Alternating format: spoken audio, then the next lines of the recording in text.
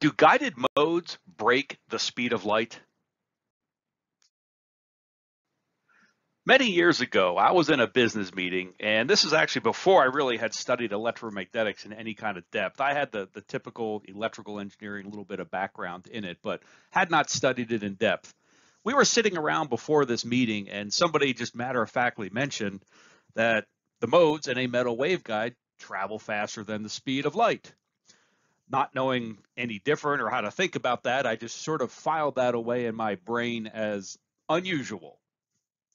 So years later, when I was studying electromagnetics, well, at some point we came across metal waveguides and we're analyzing these. And I learned we identify discrete modes in these metal waveguides with integers m and n. So you'll have these TEMN modes or TMMN modes. And we eventually derived an equation for the velocity of those modes. So looking at this equation, if we look at these terms around the square brackets, these are all positive numbers. So this whole group of terms that I'm circling right here is a positive number. So we're taking a positive number and subtracting that from 1. So what's inside this square root then, if it's a valid guided mode, is something less than 1. Well, if we take the speed of light and divide that by a number less than 1, in fact, we get the velocity of all the modes in a metal waveguide always traveling faster than the speed of light. Now, built into this equation is an assumption that we have an air-filled waveguide here. So, well, this seemed unusual, but there it was. We derived it, and the velocity of these modes are actually faster than the speed of light. Or is it? So I want to talk you through what's really going on here. And I'm going to start by saying, since this is an air-filled waveguide, we have air or vacuum everywhere. And I'm going to be drawing plane waves like we have here. Every single wave here is traveling exactly at the speed of light because we have air everywhere. So keep that in mind. One thing we can do with a waveguide is sort of ray trace what's going on. You can imagine, launching a wave into the left section of this waveguide and it bounces around because it's a metal waveguide and the edges act like a mirror, and that's the waveguide. That literally is what happens. Well, we can look at the field associated with the ray going upward, and we have this wave going upward, and this is traveling upward or at this diagonal direction at exactly the speed of light.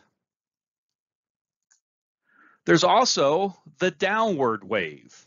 And so it is traveling downward in this lower right direction at the speed of light. Well, in this waveguide, we actually have both of these happening at the same time. So when these overlap, in fact, we get an interference pattern. And this interference pattern is actually what's traveling faster than the speed of light. It's not those individual waves, it's the interference pattern. And in fact, the more upward and downward these waves are, in other words, the more this is bouncing vertically, the faster that interference pattern will be traveling through the waveguide. So let's think about this. The individual waves themselves are not traveling faster than the speed of light. In fact, if they're bouncing around up and down, they're, in fact, left to right anyway, traveling slower than the speed of light. Yet this interference pattern is traveling faster than the speed of light. And so in my head, I was confused and trying to reconcile this. But in the end, the velocity that we calculated was something called the phase velocity. Phase velocity is sort of a mathematically abstract thing. This interference pattern is just sort of the cross sections of two waves passing by each other. And that easily can exceed the speed of light.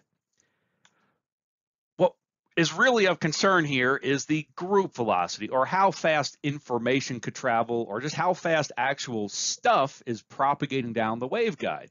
Well, and in fact, the steeper that angle is, the slower those waves are actually traveling through the waveguide. It's just that their interference pattern is traveling faster than the speed of light, but you can't It's a mathematical thing. You can't send information down that. It's not sending energy quicker than the speed of light. It's just an interference pattern that appears to be going faster than the speed of light. From the bottom of my heart, thank you so much for using EMPossible.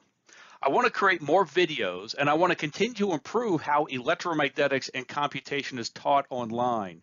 To do that, it will really help me if you can like this video and subscribe to our channel. I also want you to know we have a lot more content that you may not be aware of. See everything we have to offer at EMPossible.net.